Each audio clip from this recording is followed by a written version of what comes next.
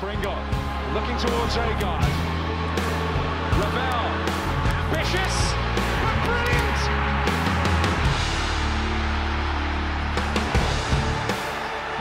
I don't believe it! I swear I do not believe it! And they are back on terms!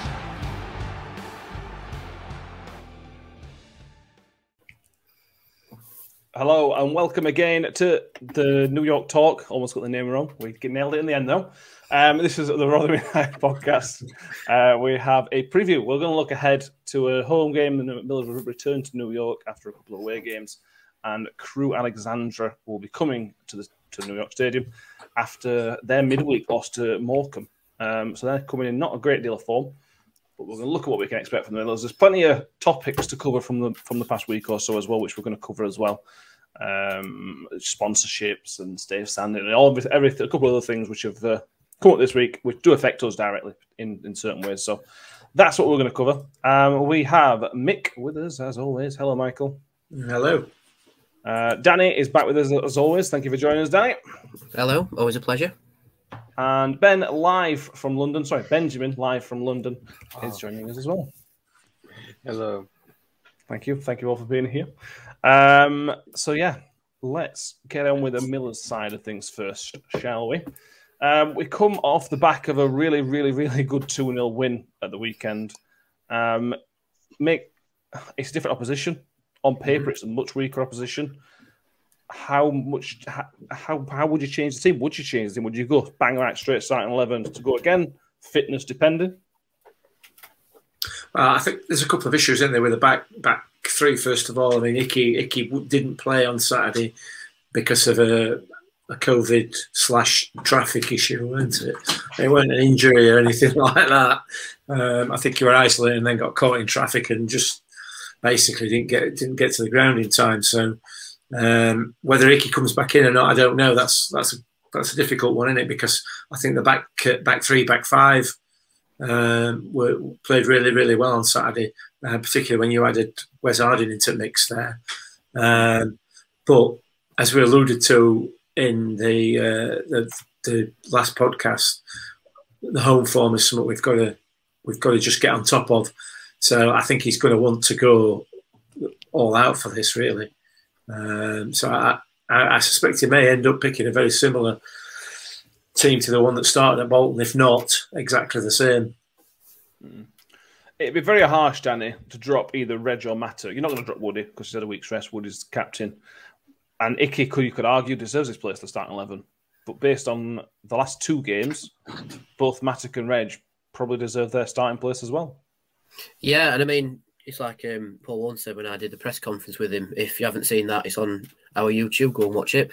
It is very hard to pick the starting 11 with us just looking at it from last week's performance because he sees everybody in training and how they've been getting on.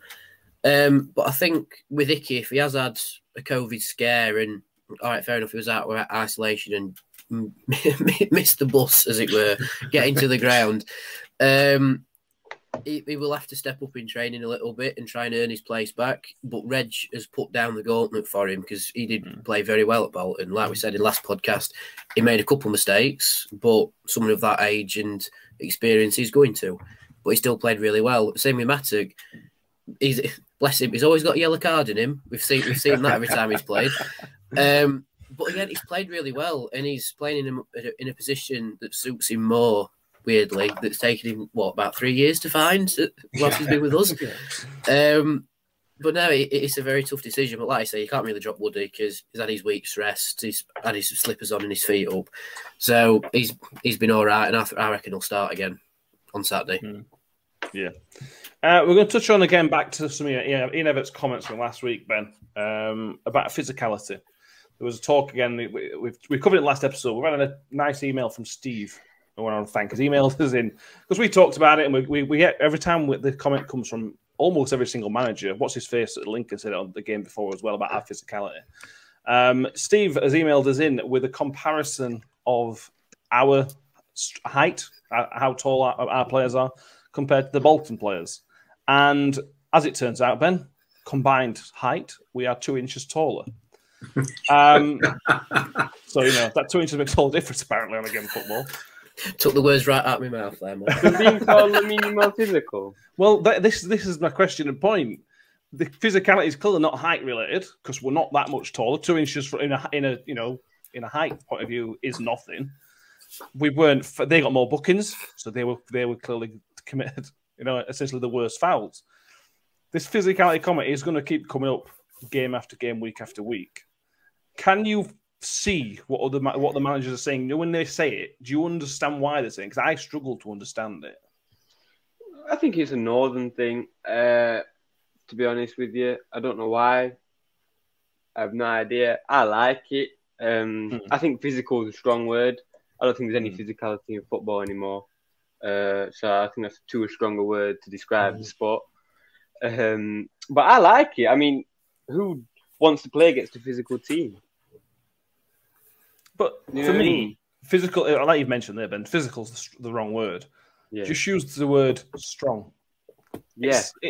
That's what they're trying to say is that we're a strong team. That doesn't sell, does it? That don't make a good read on it. It sounds like the complimenters. If you say somebody's a strong team, that sounds like you're being positive about it. And obviously, other managers don't want to be positive about little old Rotherham United, do they?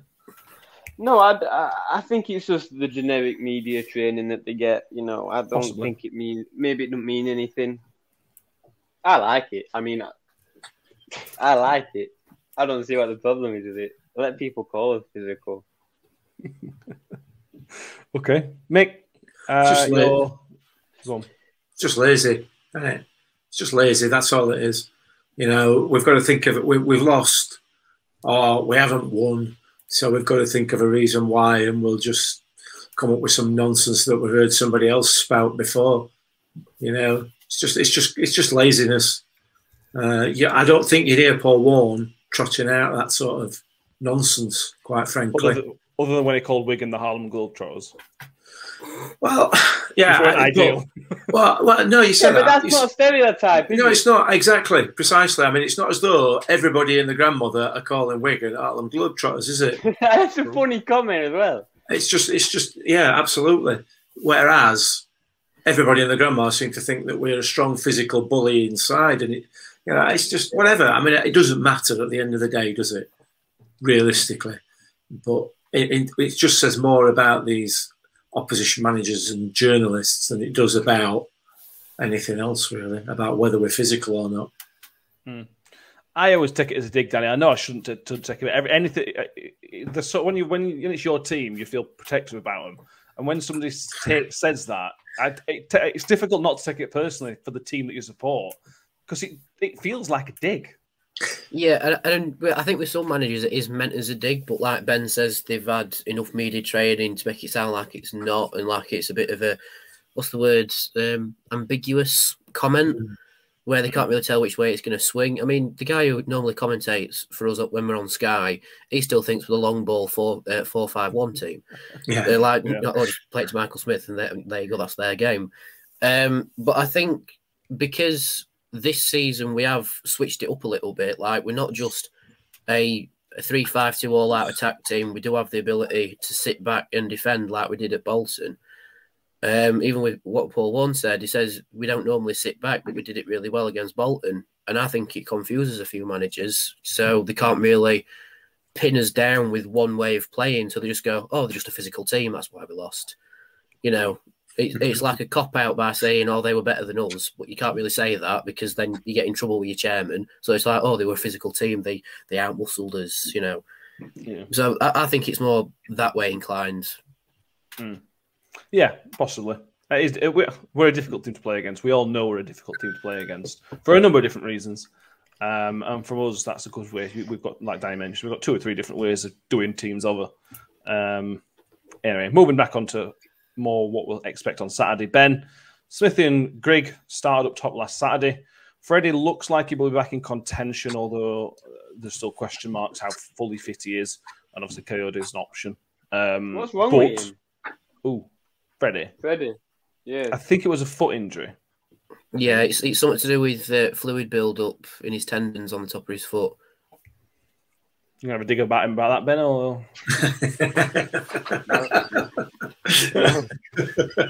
Oh, he's been injecting water into his foot so he can have a rest. There you go. Even if Freddie's fully fit, Ben, you'd still be a bit daft to swap out Smith and Grigg from last week.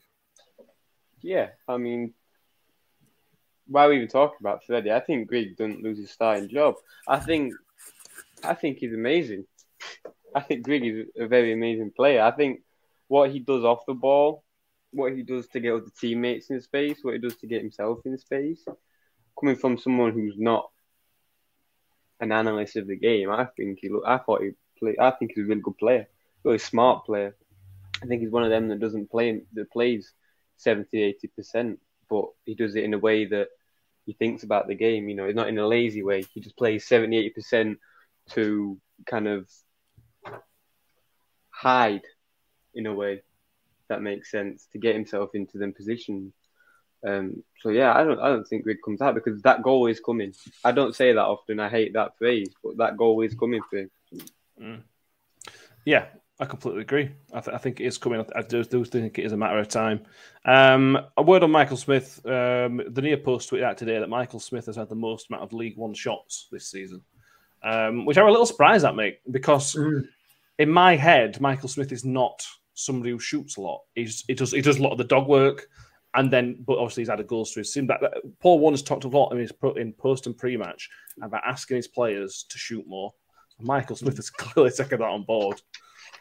Yeah, and we're only into September and he's 5 goals to the good already, which I accept is not, it's not world beating numbers, is it? But nevertheless, the numbers for Smithy, like you say, shots, attempts on goals, the numbers are starting to stack up, not only for Michael Smith but for the team as a whole and the individuals within that team.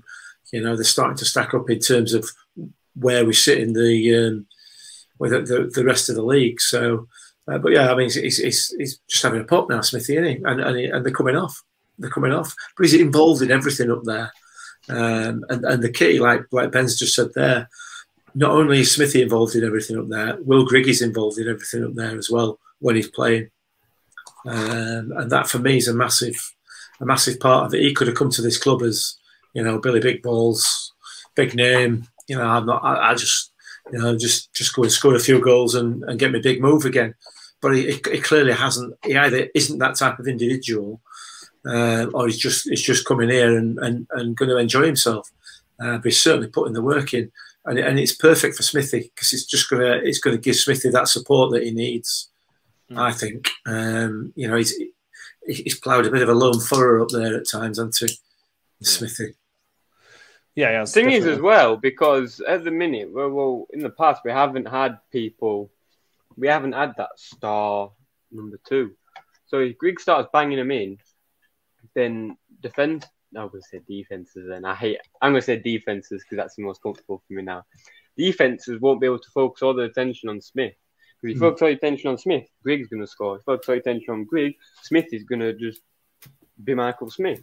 So I think if Grigg can start firing, then there's no reason why, they can't both have 20 goals. Yeah, just to jump in on the Smith comment, how he said he's at 5 goals already. It took him until Boxing Day last time in League One to get 5 goals. Yeah, there you go. The last minute here against Shrewsbury, and now it's taken him 8 games. And what have we been saying about Michael Smith for the last 2 or 3 seasons? If he had goals to his game, he's going to be unstoppable. Well, looks like that's what he's doing. Yeah, like I say, it's all about. It's basically just down to shooting more. Yeah. It's just allowing your players to have that freedom that if they have that shot and it don't go well, don't worry about it. We want you to shoot, and that's how Wiles has got his goals last week. To be fair, he had that first shot, which wasn't a very good one, and the second one's paid off. It feels like really good management. It may not turn out that way, in the long run, but right now it feels like it's sort of working. Just a point of order, we will be doing the scouting report as part of this episode. Somebody from the Railwaymen podcast will be joining us shortly in this episode. So we're going to get some questions in and find out about Crewe in a moment. Before he comes in, let's talk about our head-to-head stats, Nick's favourite part of the show. We've got a very, very good record in recent history against Crewe. We have not lost in the last 8 league meetings. That stretches back to 2004. But it's been quite a while since we last played them. 2014 was the last time we played them in the league. We won 4-2 in the League One promotion campaign. Frecklington got 2. Ravel scored and Agard scored. And Adam Collins did what he does and he saved a penalty. So he does. One little stat I have for us is that Chio's next appearance will be his 50th for Rotherham United. How has he got there already? Yeah. If he wasn't injured all the time in the last 2 seasons, he might be near 100. But that's a good landmark for him to get there. Other selection dilemmas is probably there's 2 other ones we could talk about. Then let's talk about wing back first of all. Chio came up for half time. Hall 1, he wasn't injured, but Hall 1 said he was working at around 80%, something around that figure. You said that as if you said Paul 1 wasn't injured. You said it as if Paul 1 wasn't injured. Paul might have been injured. I don't think Paul 1 was injured. Paul 1 said he wasn't. Chio wasn't injured, but he wasn't quite at 100% gas. What would you, Danny? It's really tempting against a team like Crewe. We expect to be more positive against the start, Chio, but he might need to come on with half an hour left. I mean, we can let Wes Arden have a start. It's difficult, really, without knowing more detail from our point of view, I suppose.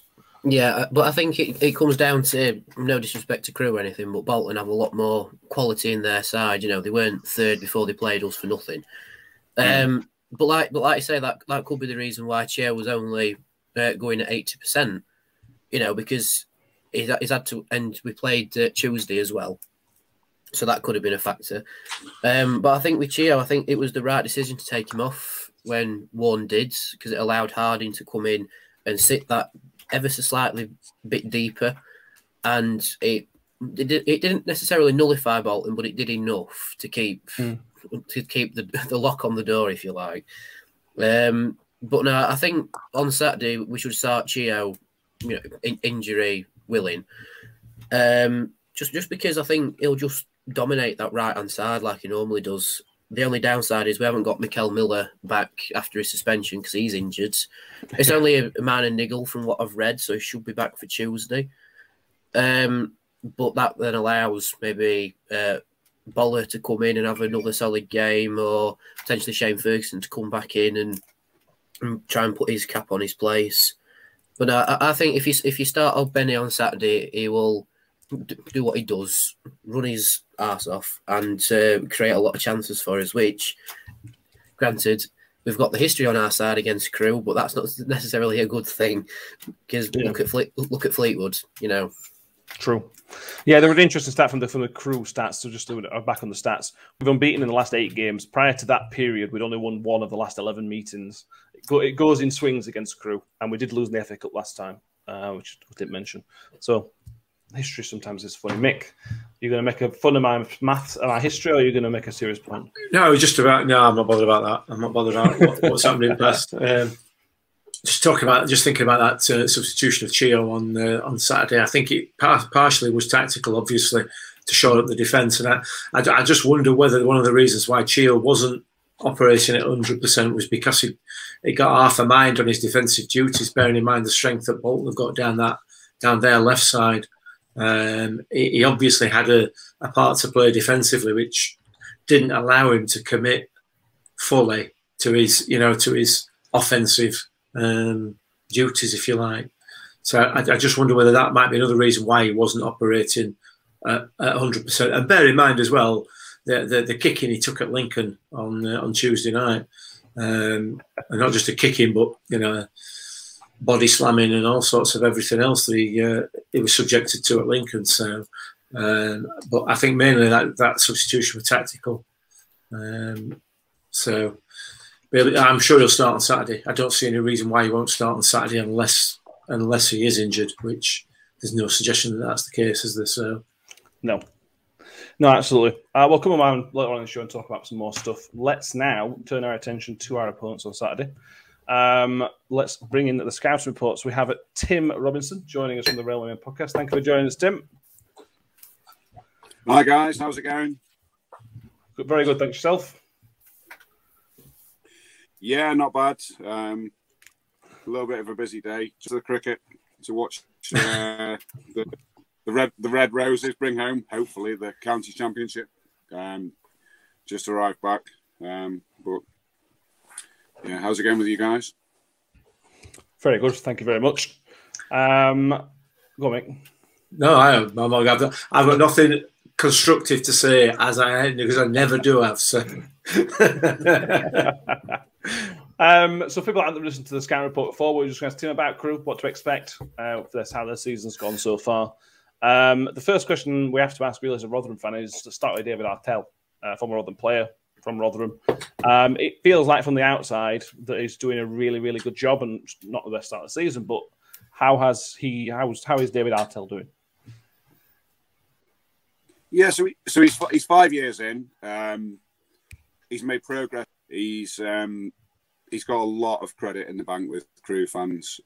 We could probably be bottom of Christmas and you wouldn't find a single dissenting voice about the way he runs the club, about his leadership, about his general the way he acts, the way he behaves, the structure he gives the team, the structure he gives the club. I think he's got a lot of credit in the bank with Crewe fans, and yeah, you're right. It's not. But there's been a lot of hurdles that have kind of sprung up overnight, unforeseen, and I think most Crewe fans, he's got a lot of latitude from all of us. He took over. We were in the lower reaches of. He's both in terms of the football we've played, the results we've had, and the finishing position in the league. He's made progress in every single season, culminating in promotion in 1920 from League Two in the curtailed season. We went up on PPG, and then a top half finish in League One the season after. You can't really ask for more than that. So yeah, he's extremely popular. He's probably the most popular manager we've had since Dario. Yeah, it's been a difficult start, but there's a lot of reasons why that it has been difficult. That are kind of beyond his control. Yeah, let's talk about those problems. So, what is Crewe's? Obviously, in the previous years, we met in the Championship a few years ago now. That that's League. Crewe aren't always a League One and League Two team. Is that where you think the limit is right now, League One, League Two, or is that like top half finish last season? Do you think there is that possibility within the club to move to that extra step further forward? So, unless you're talking about the 1890s when there was only two divisions, Crewe's spent 9 years in total in the Championship, and actually most of our history we've been in the fourth tier, and probably the majority of that time has been bouncing around at the bottom of the fourth tier, applying for re-election. So, look, the polarisation of the leagues that we're seeing in the moment, where the Premier League might be playing a different sport, the absolute ceiling for Crewe, I would say, is scrapping for survival in the Championship. I think best for Crewe is probably a top half League One.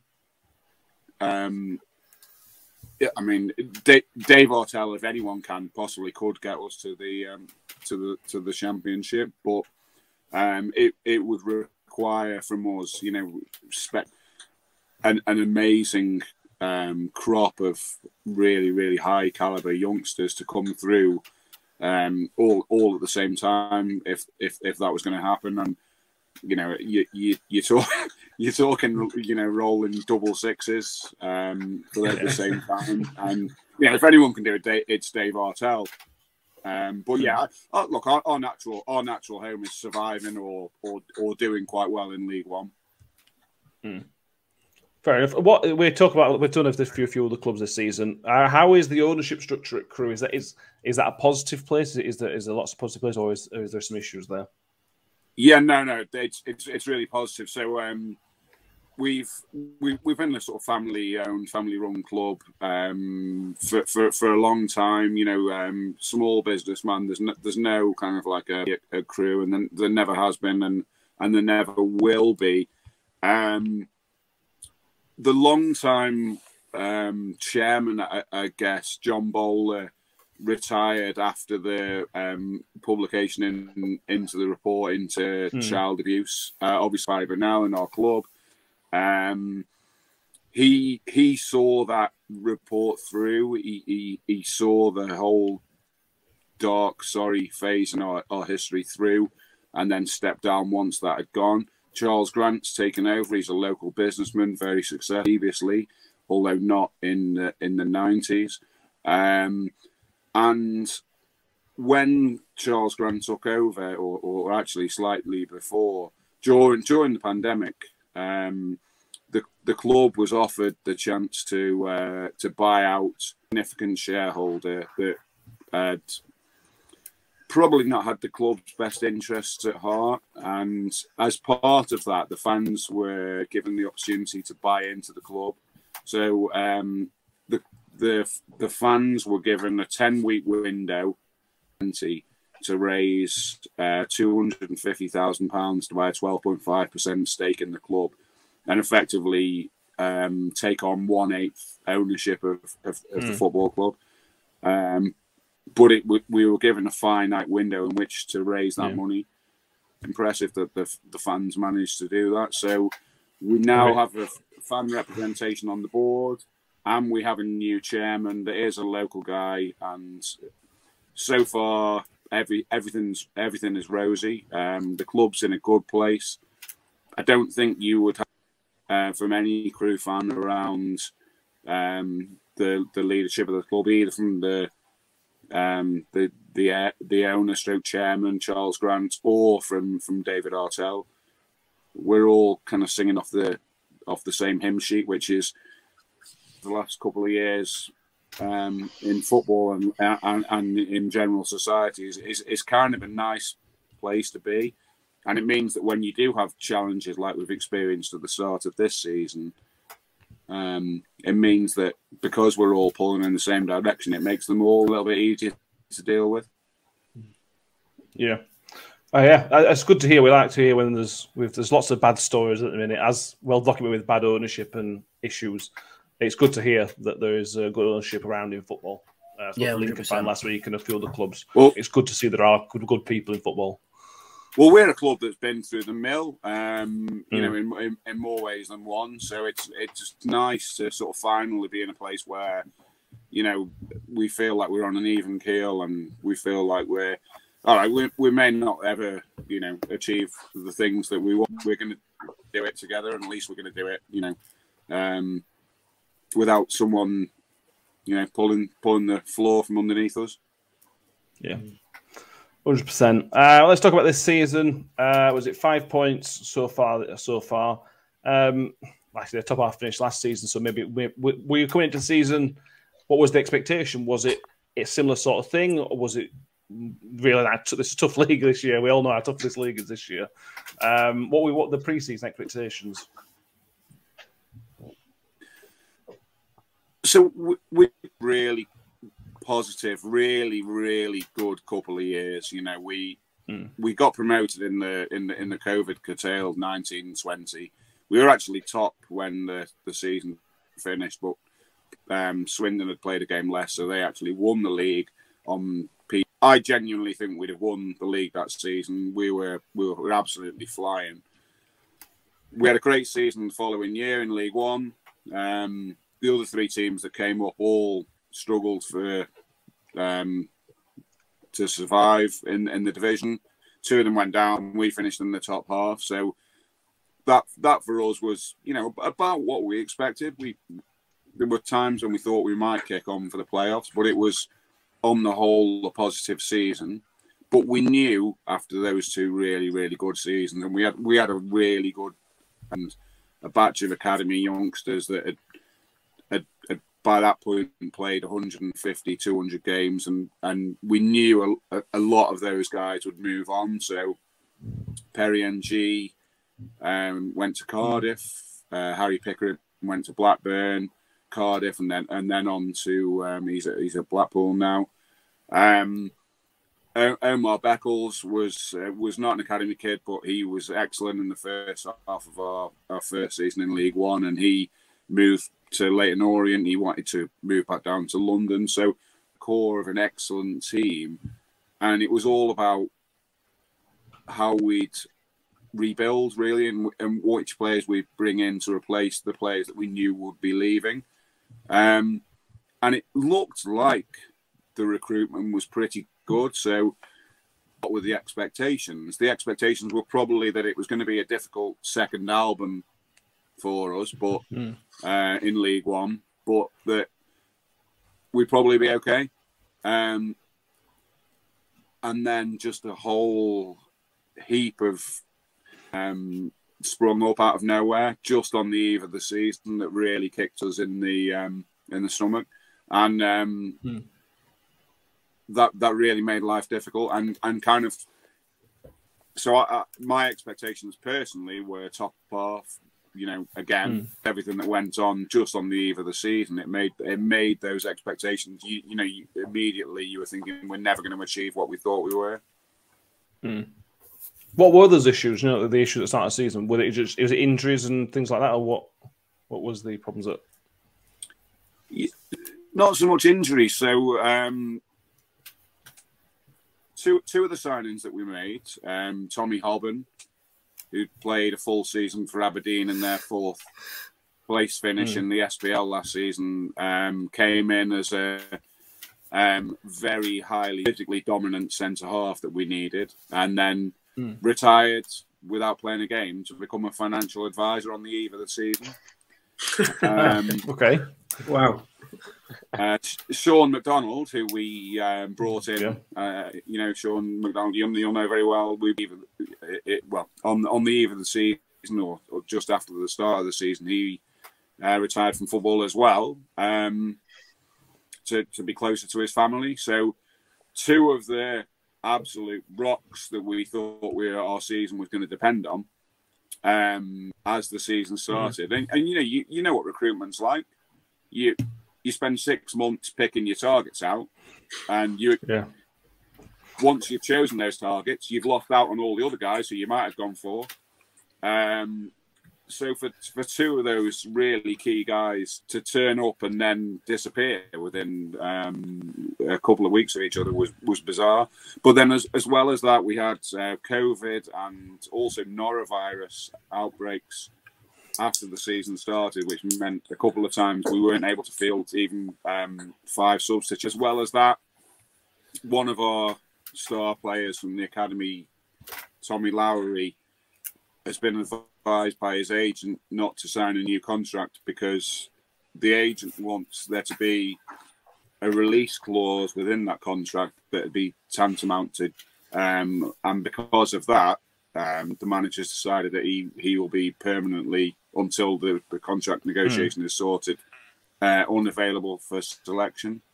And then also we sold Charlie Kirk to Charlton, our left winger from absolutely brilliant. And Erwin Dale, our right winger, went on strike and refused to play for the club anymore. And we've now loaned him to Blackpool just to get him basically off the books because he's so from a position where we thought, okay, we've got some holes, but we filled them. We're now literally, as the season has started, in a position where we're struggling to field a team.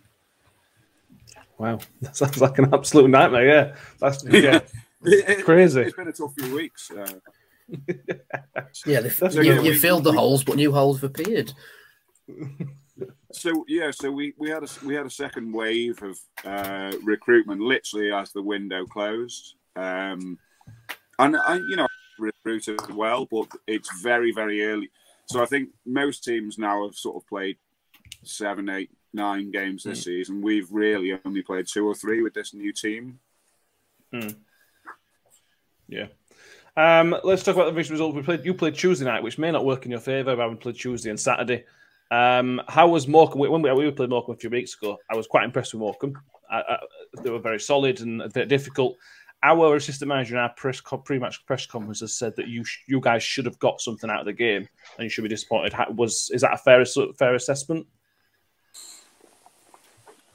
Well, they had 4 shots on target and scored 3 goals. But, I mean, I don't think we deserved to get anything out of the game. I thought Morecambe were the better team. Fair play to them. I thought they were excellent. I just thought that they were really canny. They were really canny. I think tactically they probably surprised us. They caught us a little bit cold. I don't think we played superbly well, especially defensively. But to put the Morecambe game on Tuesday, where we lost 3-1 at home, into a little bit of context, this team's only been together for the last 3 games. So we drew 1-1 at Shrewsbury. We beat 0 at the weekend, and then we came into the Morecambe game, really confident on the back of those 2 decent results. And then, it was a game where it could have gone either way, but fair play to them. And I'm not sure if I'd agree with your assessment manager that we deserve something out of the game. I think Morecambe fully deserved their win for me. Fair enough. To give us, it's quite a new group, but who are the danger men? Who should Rotherham fans be watching out as Crewe's big threat on Saturday? So I'm convinced that Mika Manjon is our greatest asset on the pitch. He's our number 9. He's our target man.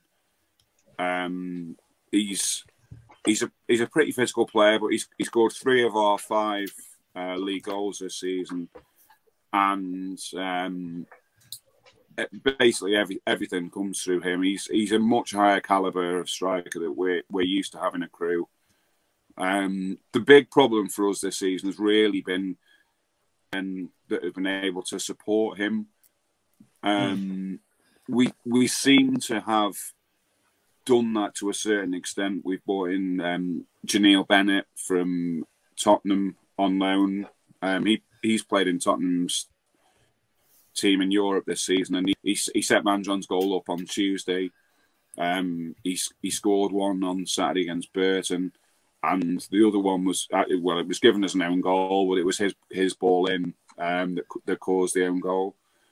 So he's going to play on the left. Janeel Bennett, Mika Manjon, Scott Kashket, who you may know from Wickham, has come in, and he's sort of playing on the right.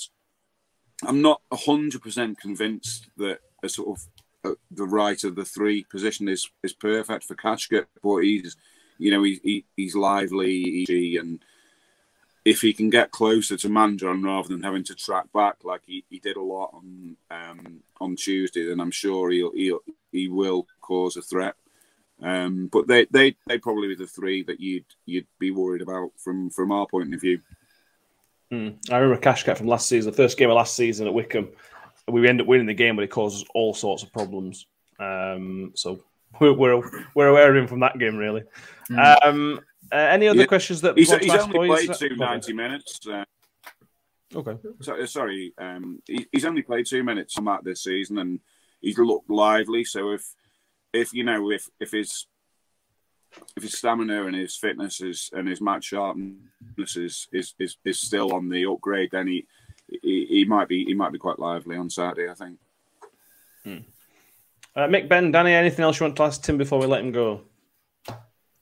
No, I think he's given us a very nice overview of what Crewe's going to bring to the table and what's already happened at their table this season. Sounds like quite a lot, to be honest. Yeah. One of the things I would say is it's good to see that it's another club at this level that's being run properly. It's starting to get to a stage now where there really is a starting to open a bit of a gulf between the clubs that are run properly and the clubs that are gambling, aren't they? So it's nice to see another one that's run properly. How's Will Grigg getting on for you guys? I know it's early days, but quite interesting to see how he how he pans out. Very positive so far. He's scored in the pizza trophy against Donny, but his all-round play, I think, has impressed everybody. He came to us, we're just sort of thinking, we've got a fox in the box type player, but he's shown more than that already. His work rate's very, very good. He's very clever. We're all very excited, to be honest with you. It's a bit strange. We're not used to getting excited about people. Well, we're hoping he's not on fire on Saturday anyway. So it's been smouldering a little bit, hasn't it? I think the thing that's amazed us more than anything else, like Matt alluded to there, was he comes with a big name and a big reputation, but he clearly is no stranger to rolling his sleeves up and really getting stuck in, which is a bit of a surprise for us, to be honest, and it really matches the ethos that Paul Warner's got running throughout the squad. So it seems so far, touch wood, to be a good fit. Hopefully. Is Ollie Rathbone a big danger for us on Saturday? Because I've heard a lot of good things about him as well. Yeah, I think he's still running from last week. He's just one of them people that he's completely non-stop. Go on, Danny. I'll let you feel this one. It's good, isn't he? Yeah, I mean, he's a bit like Forrest Gump. He just doesn't stop running at all. But the thing is, he just doesn't stop running. His work rate's really high, but he's also very good on the ball, and he has been a very dangerous footballer for us this season. I think it has caught a few Rotherham players off guard as well, because we knew how good he was at Rochdale, but we didn't expect him to just crack on with it with us. We thought there'd be like a bedding in period, but no, he's literally hit the ground running, and he's just carried on running for his whole time so far. He massively missed against us last season. Yeah, it should be a decent game. Our home form's terrible. So you never know. Before we let you go, Tim, I'll put you on the spot. What do you think? Can I ask for a score prediction?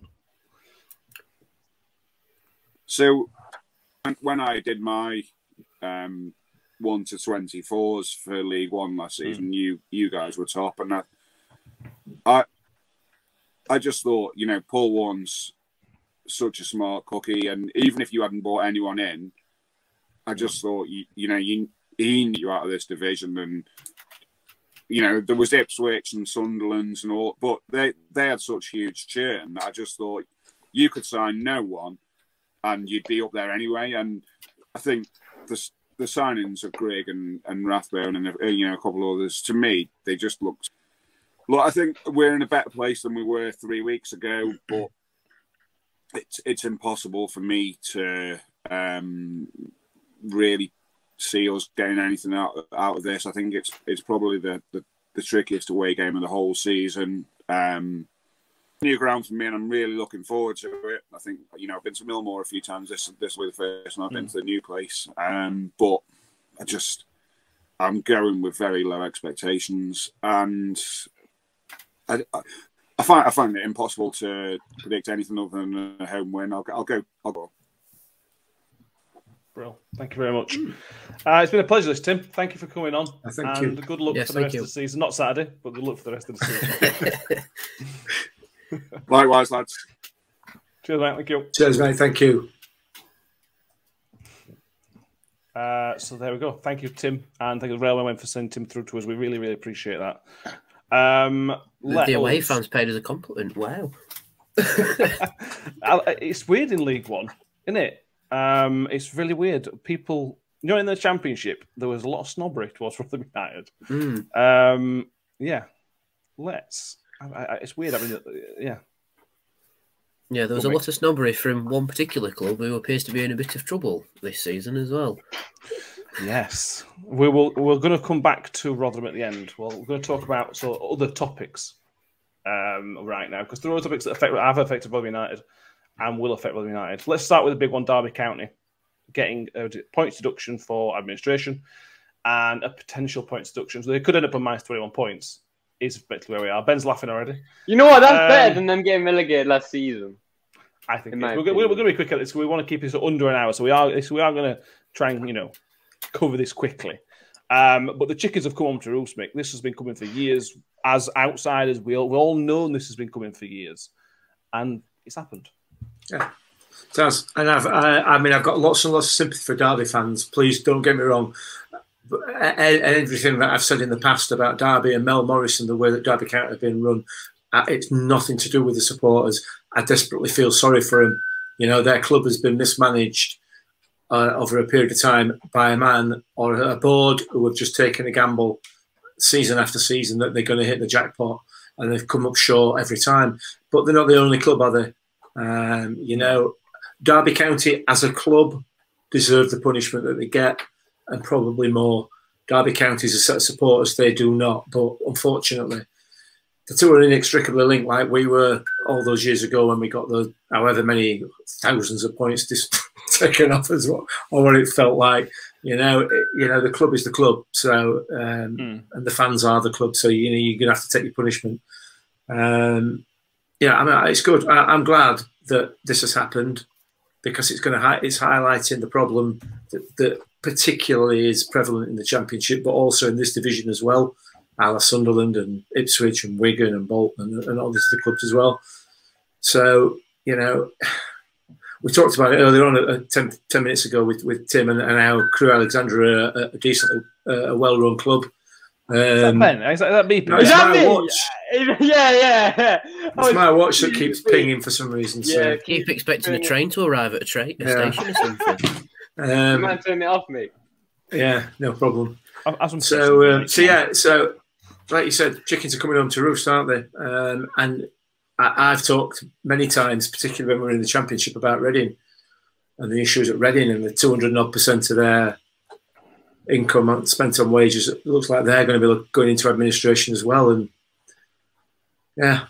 Yeah, but will we though? Did if I had £1 for every time someone said they didn't win any, they're getting 9 points. I'd be able to pay their debt off. They're not going out of administration yet, but they are getting 9 points for breaking profit and sustainability. Rumoured, it's the same 9 points Derby are going to get. So they've got AFL have gone from not giving any point deduction to just giving them out for coming late. Yeah, they've turned into Oprah, haven't they? You get a point deduction, and you get a point deduction. It's good to see they're taking it seriously for once, though. This is what it needs. This is what it needs. Yeah. Punish them. But clubs are still going to continue to gamble while ever that big pot. Now they know what the consequences are. Now they know. Well, hopefully. But, you know, a point that I'm not sure who it was who made the point. I read it on Twitter. I don't know whether it was Andy Holt or whether from Accrington or whether it was Kieran Maguire from The Price of Football. You know, Mel Morris has taken a £60 million gamble one season to get up for the prize of £200 million. It didn't work, so he spent another £60 million the following season. That didn't work. He's only spent £120 million. If he gets up in the third season where he spent £60 million, he's still going to get £200 million for going up. You know, that gamble, 3 or 4 times, once out of 3 or 4 times, you're going to get lucky. Yeah. It didn't work. Yeah.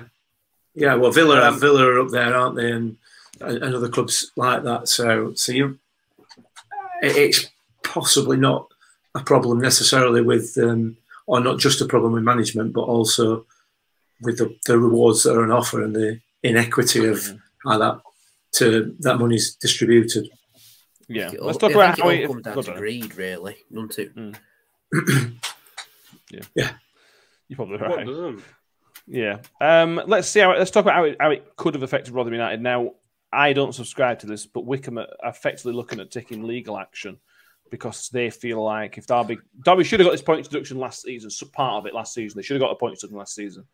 Mel Morris has essentially said that if they didn't do something which caused them to go administration, they would have got a points deduction last season. Wickham are saying that they would have stayed up. Now, I know that's what the table says, Danny, but there would have been so many ifs and buts and how, you know, it's like predicting the web that a spider is going to spin. It would have been impossible to say, Wickham would have definitely stayed up. And I mean, Wickham say they're going to put legal documents on it. Like, you can understand sort of where they're coming from. Like, we could have stayed in the Championship if you would have followed the rules.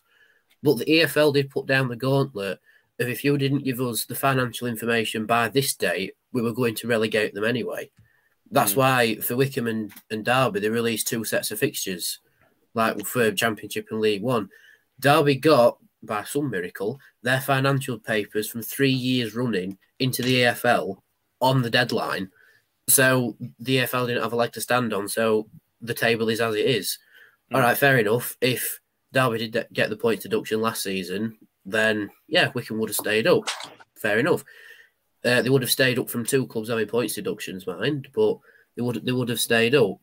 But at the same time, the EFL had no legal binding to put that points deduction on Derby last season because they didn't have the evidence. So they've given them the deadline, they've met it, and they've gone, right, so you did do it. So they've done the next best thing, which is to put it on this season. And if Wycombe are good enough, they'll go back up this season and then get to laugh at Derby, who will probably come down this season. But they're not good enough. They're not good enough. Well, they never have been good enough. They weren't good enough for last year. That's why they went down. I say, if they're good enough, they'll go back up to the Championship. If they're not good enough, then they'll be playing Derby next season. This is why it annoys me, because I feel like this. If you wanted to stay up, you shouldn't have finished in the relegation zone. Like, is it me? What they're saying is the rules of football. Is it just me? I think Mel Morris has effectively said this, admitted this. If they would have submitted their accounts on time, they would have got a points deduction because their accounts didn't match up. So what they did is they didn't submit their accounts and they waited and submitted them as late as possible, which meant they didn't get a points deduction. If they had done it on time, they would have got points from last season. So that's where the argument comes from. The point deduction don't even come into the equation for me. If you wanted to stay up, you should have finished out of the relegation zone because you weren't good enough. And you're not good enough to go back up. So this is why you're doing it now. Why do you think we are? No. Why do you think we aren't taking? Because without the points deduction, we wouldn't have stayed up. That's why. We would have still been sat where we were. Is there not a certain amount of sweet irony in the fact that Wycombe got relegated on the basis of Derby wasting time? I mean, that's just so sweet. That is you know what I mean? Yeah, that is fair. Yeah. For me, that's fully deserved.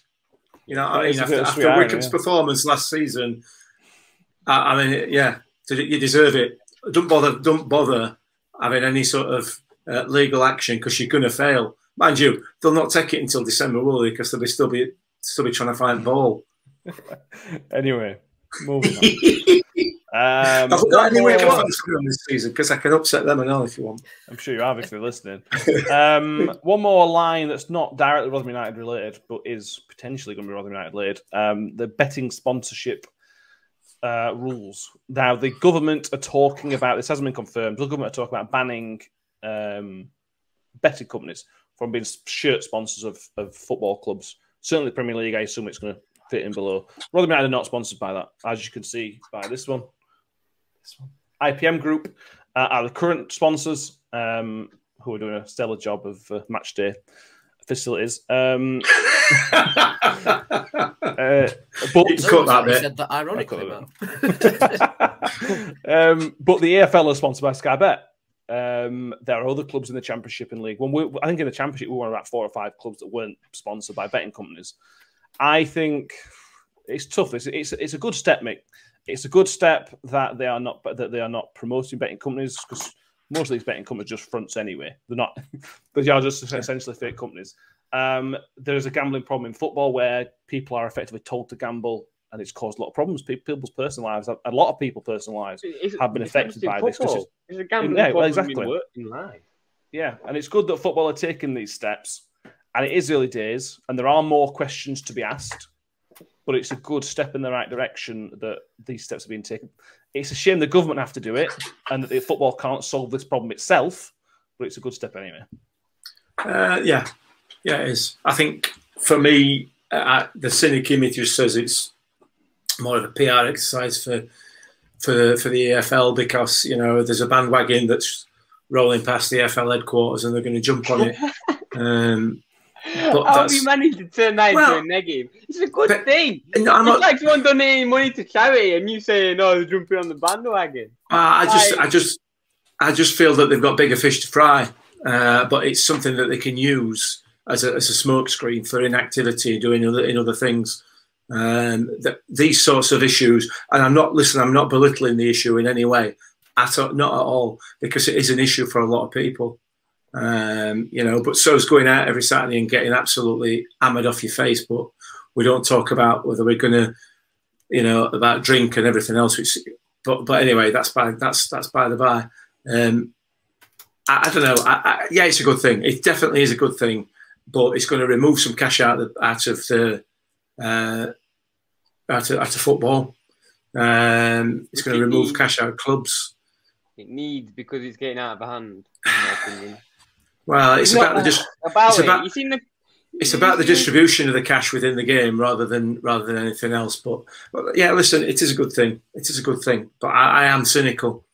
I am cynical as to the motives behind it from an EFL point of view, and whether they are going to release Sky Bet. I doubt that very much. Well, I seem to recall, and I may be wrong, Sky Bet tried to get out of this contract a couple of years ago with the EFL. I can't remember what somebody may be listening and maybe correct. I think 2 or 3 years ago, there was Sky Bet wanted to get out of the EFL contract if the EFL could find a replacement, and they couldn't find a replacement for the equivalent money. But that's not a surprise with Sky Bet, is it? Because they ain't got any customers. Because every time somebody wins with them, they ban them. So yeah. But then this is the problem. You talk about wealth in football. If there's nobody else to pay the money that Sky Bet are willing to pay, then the EFL are going to be out of pocket. Then and Rick Parry won't have that, will he? Well, exactly. But it's a really good thing they're doing it, Danny. But there are going to be, to look at the other side of things, which are less important in people's lives, I accept. This is going to potentially bring up issues for finances. It might just knock off a few sponsored Premier League, but that means they've got to find new sponsors and would have maybe gone to Championship and so on and so on. It is going to potentially cause problems. Yeah, I think if this does become law and you can't have betting companies sponsoring your front of shirts, there'll be some clause very quietly put into it that says you can still have a betting company until the end of their current deal. So if Birmingham and Coventry, so if Birmingham and Coventry have still got, what is it, Boyle Sports who sponsor them or something, if they've still got 4 years left on their deal, they can still have it for 4 years. Whilst if you're at the end of your deal, then tough luck, you're gonna have to be sponsored by Cheerios or something. But I think finding a sponsor for the Football League won't be that much of an issue. I think it does come to the cash cow of who was wanting to pay the most money. Oh, you're not paying as much as Sky. Oh, we're not going to have you. But the EFL have the capability to find a new sponsor. They'll probably make it the Tesla Football League or something. Can you imagine that Elon Musk Championship or something? But for me, it comes down to what happened with smoking ads back in the 70s and 80s. They used to be everywhere at football grounds, and there used to be people walking around selling them on like little trays, like get your box of fags and everything. That got clamped down on, and it disappeared. And that was a brilliant thing. And you could say that gambling is as harmful to your wallet as smoking is to your lungs. And it's just natural progression of they'll find something else. It's like people will still be sponsored by finance companies. That's different. But it's the thing that promotes gambling to a younger audience who, let's face it, anyone can fake being 18 when it's an app on your phone. And that could ruin some people. So I think it is a good thing. And it'll improve a lot of people's mental health and a lot of people's sustainability in themselves. It might create a little bit of a void, but then voids are made to be filled. You could get a vast swathes of people sponsoring who probably didn't dabble in it before, like TikTok, for example. Yeah. People. Do you know what TikTok there's always is, a way mate? of finding ways around it. Well, go on. I said, do you know what TikTok is, mate? Yeah, it's what my clock does, mate. There's always ways around it. You're looking at other industries, alcohol, for example. In certain countries, alcohol is banned to be sponsored. So what they do is they sponsor their brand as zero alcohol. So it doesn't break any laws, but you're still promoting your brand. What do you mean? So Peroni, for example, and Heineken. Heineken's a good one for F1. Heineken sponsors F1, but all the Heineken adverts at F1 are almost always alcohol-free Heineken adverts. Because in certain countries, you're not allowed to sponsor alcohol. So there's, it's obviously gambling's different to that, but I suspect people will try and find ways around it, and they might. But it's a positive step in the right direction, which we all support. Ben, I assume you support it as well. Yeah. There's going to be some dodgy Far Eastern gambling companies sweating on where they're going to launder the money next, then, isn't they? Soon, yeah, because a lot of that has happened through football clubs in this country over the years, and will definitely, without doubt, still be happening now. So, yes, if of course the EFL actually stick to the guns, which is the first time for everything, isn't there? Yeah.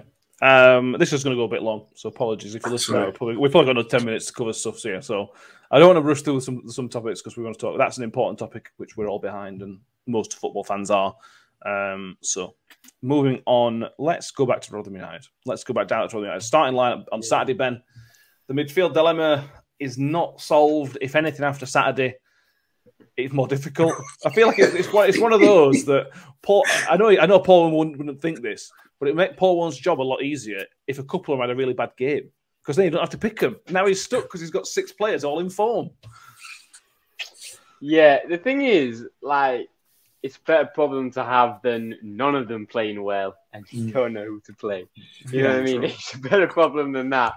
But I mean, it's that one he said in the press conference with Danny. Like, we don't know. The dilemma might have already been solved. You know what I mean, in training? Because let's just say, for example, Lindsay and Wiles have been playing awful in training. Rathbone, Barlasser, and who else ever, whatever, have been playing really well in training. You know what I mean? So, and then them three start. Yeah. I'm glad I'm not the one making the decision, if I'm being perfectly honest. For me, Barlasser goes in there. I don't know why he came out, but I didn't see. But like he said in the thing, I didn't know he had a, what was it? What did he say he had, Danny? A foot injury? What was it? I think it was just everybody else was just that bit better in training, and he dropped out, and then suddenly he's come back in again. Oh, right. I thought he said like had a foot injury, but no, that you know what I mean? That was Freddie that with foot injury, and then Fergie as well for a bit. So yeah, for me, Barlasser goes in with if we're picking it where just on paper, not taking training into account, which is not a very good thing to do, but like, you know what I'm saying, Wiles, Rathbone and Barlasser. Because I feel like Lindsay and Rathbone not do the same thing, but like that's a lot of energy. And I think having one of them to come off the bench is a really helpful thing, because it's they're just balls of energy, both of them. So. You can also have too much of the same thing. If you have those, it's not always. There are games where you're going to want just 2 balls of energy on pitch. Well, yeah, derby games, for example. Yeah, yeah. I agree. Barley's has got to start. You can't drop him. Can't drop him, can you? You just can't. can't. Any of those 3? No. Okay. No, I'm not changing that. You can't change that. Why would you? No. There is no reason to change that. For me, the only selection dilemma that Paul Warne's got for Saturday is how he reorders that defence. Does he or doesn't he? And for me, it's only the centre 3, the middle 3 that he's got a question about. Chio starts on the right, Bowler starts on the left. Your midfield is as is. Your front 2 is as is. It's just those 3. Woody stays. Yeah. Do you have Icky and Harding at the side of him? Do you stick with a combination of, Fred, Reg, and Matic? Yeah. How unlucky, Danny, is to keep him a Dolphin, because he's come in as a big money transfer, and absolutely no, because one of his players done all right other than the Wigan game. He just can't get in team. No, and it is really unfortunate for him, because you can tell he is chomping at the bit to get in the team. But at the same time, like you say, you can't. It's never a bad thing to have too much of one thing. Like, if we have a game where we're a bit under cosh and we need a bit more defensive cover, you can bring a Doffin on for someone who's more of attacking threat. It's like, say, for example, if we're, I don't know, 2-0 up at Portsmouth, which is a dangerous scoreline to be 2-0 up at Portsmouth. Correct. And we're under cosh with 20 minutes left, get a defensive-minded midfielder on who can still distribute, but has that defensive mind to chip in when he can. But like you say, I don't want to be in Paul Warren's head on whatever day it is when he picks the team. It's like he said in the press conference, him and the other coaches effectively just argue the toss for however long, and he steps out and then comes in and makes the decision. I mean, I don't want to disagree with him, but I reckon it's just they throw things at a dartboard, and if you hit a double, it's such and such starting. Or it's Richie who's won the argument this week, so he's made him do press. He's made him do press without journos. But no, like you was like to say, I'd keep midfield the same. If the midfield's played that well against a team like Bolton, and Wales has got two, Rathbone was everywhere, Barley's was really good and deserves a start, I'd just keep it the same. Keep a winning starting 11 the same until it stops winning. Is my theory anyway. Yeah, I think it's a fair shout. In the pre-match with Radio Sheffield interview, he talked about Ben Wiles, and he talked about suggesting that Ben Wiles might be in line for an international call-up. Not in line, but they think he should be in line because he qualifies for Scotland. Does he? And he does apparently so. Why is he got there as a kid or something? I assume he got grandparents. Scottish. Does that mean you qualify for London now, then, Ben? Since you live there? Yeah, maybe I'll be fit for London national team. Yeah. Once we get rid of him. Yeah. Get rid of London, the rest of the country will be fine. But yeah, that's something to watch out for. London, I'm the first one out of county, don't worry about that. That'd be fantastic for Wiles. If he can get an international call for Scotland, that'd be superb for him. You know what, as well? You know why this is really ironic? Yeah, I know Danny's going to say it's really ironic because we play with Barry Bannon. No. It'd be really funny if he benches Barry Bannon and starts. Now that would be very funny. good. Yeah, it would. Oh, listen, I told you. Yeah.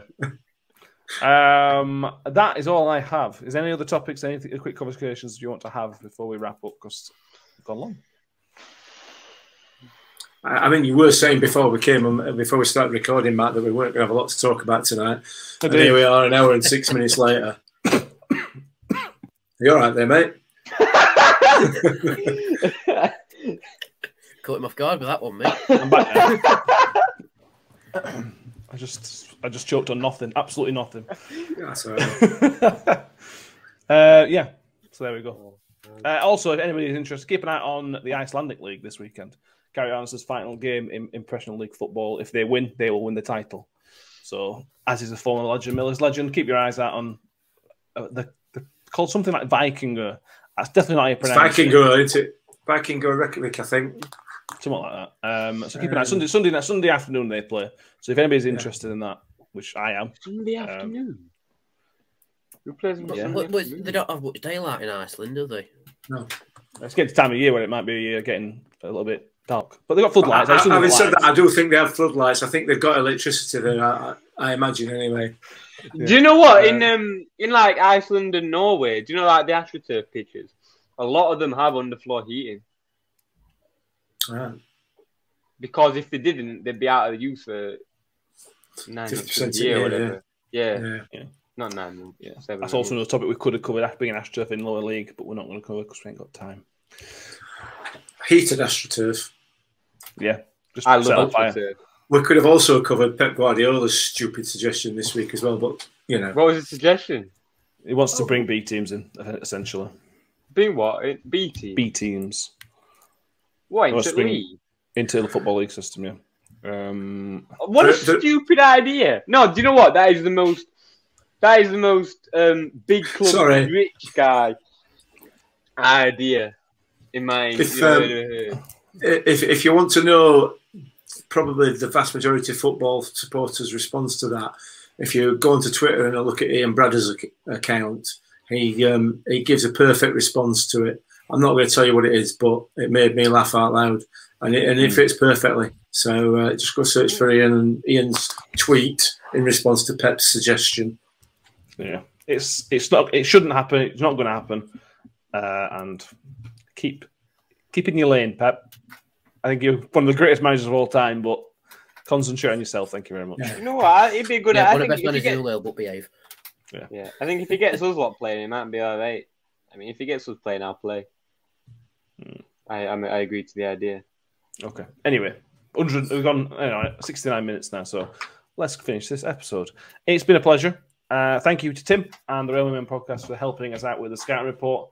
It's the first time we've done it as part of the episode. We'll see how that's gone down, and we may do it separately, may do it together. We shall see going forward. We will be back on a Monday morning, and it's a Saturday-Tuesday game. We've got a Tuesday night game at home to Wimbledon, so that will be a review of the Crewe game as we look ahead to AFC Wimbledon, high-flying AFC Wimbledon, visiting the New York Stadium on Tuesday night. I assume Ben will not be with us because I don't think Ben can watch the game this weekend after all talk about it. I think Ben's staying in London this weekend, so we will be Benless because he won't watch the game. So it'll be pointless having you on, Ben, as much as we do love you. But it's been... if you can sit down there with all your southern mates. No, because they can't understand me, but whatever. Good. Don't be losing that northern accent being down there. I'm not. There's some other northern lads, so I'm sticking with them, don't worry. Good. But Mick and Danny, I'll see you guys on Sunday evening. Well, Monday. We'll be live. We'll do it live. We're going to do it live. Live on YouTube, Sunday evening. We'll be back. So subscribe on YouTube if you haven't already so you can see us live. If not, the podcast will be out as always on Monday morning. Thank you, Mick. Thank you, Ben. Thank you, Danny. Welcome. Thank you, Tim, as well. You're welcome. We'll see you next time. Thank you very much. Pringle looking towards Agard. Ravel, ambitious.